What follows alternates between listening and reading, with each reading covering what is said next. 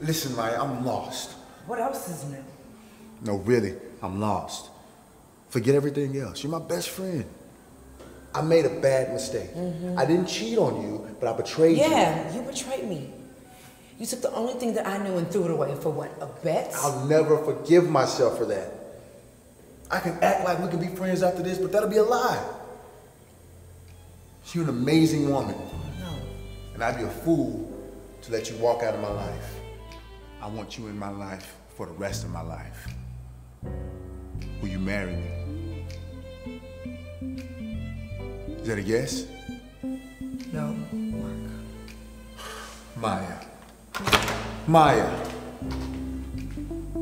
Mark's really throwing the Hail Mary now. No. Like he's really throwing the Hail Mary now. Pity proposal? Oh my God. Another drop the mic moment, because no girl wants to have a pity proposal. Hey, men out there thinking about it, no girl wants to be proposed like that. Hail No. Mary proposals will never. They end up like most Hail Marys. Right. Like the few have happened in football history, but Right. you know that's like 1% of the time. Yeah. Right. Yeah, that was his bad idea. Right. It's bad, but that's why I was like, yeah, this has to happen, because it's such a bad idea. But yeah, when you break down his psyche at this point, you know, he's went through this whole journey. Everything has literally crumbled around him now, and he's at the lowest. And he's just trying to find one positive thing in his life, and he thinks that that's her. And he feels like, hey, she's going to say yes. She's going to be the yes that I need to get me back on track. Because he still isn't in the mindset of, you know, I think that he can't see past his own situation. He's being selfish. Right. That's exactly. He's being selfish. It's a mixture of being selfish, you know, unsure of himself, and his role in society. All that kind of comes into play with where he is, and then you know he does his boneheaded proposal, and Maya doesn't really decline, but she doesn't really, you know, say yes either.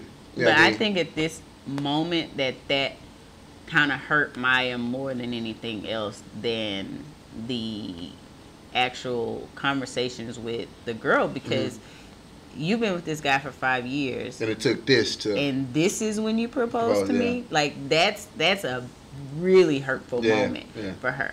Like at first it was just like, you know, maybe I need to give him a chance, you know, but this is another level of hurt, because it's like this is the most important thing in my life that will happen to me is getting married to you, and you see it as do you even have a ring? Right. It's remnant. Like, Catherine Couch made the analogy. It's remnant of the Martin episode. Yeah. When he was about to propose to Gina. Gina, will you marry me? Are you happy now? Right. And I mean, it's like, no. No, nigga, I'm not happy. I'm not happy at all. At all. Like, get out. You know? So yeah, that was a really big. As me reading it and looking at it, that was very, very hurtful. Right. If I was her, I would be very, very hurt. Right. And it's crazy that you mention that now, because obviously he's doing it with the intention not to hurt her. Obviously, this is coming from a real place for him. I think he wants to do it. That's why he never really cheats. He wants to marry Maya, but these circumstances in his life or these situations have kind of clouded his way of thinking. And he's made a ton of bad judgment calls that led him to this, you know, to this position. And I think it's a moment where he lets go of his youth, and he's like, forget it. You know, fuck. You know, yeah, fuck it.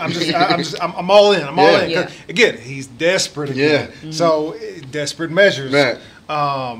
And he goes all in, but it's just his instincts are not quite right.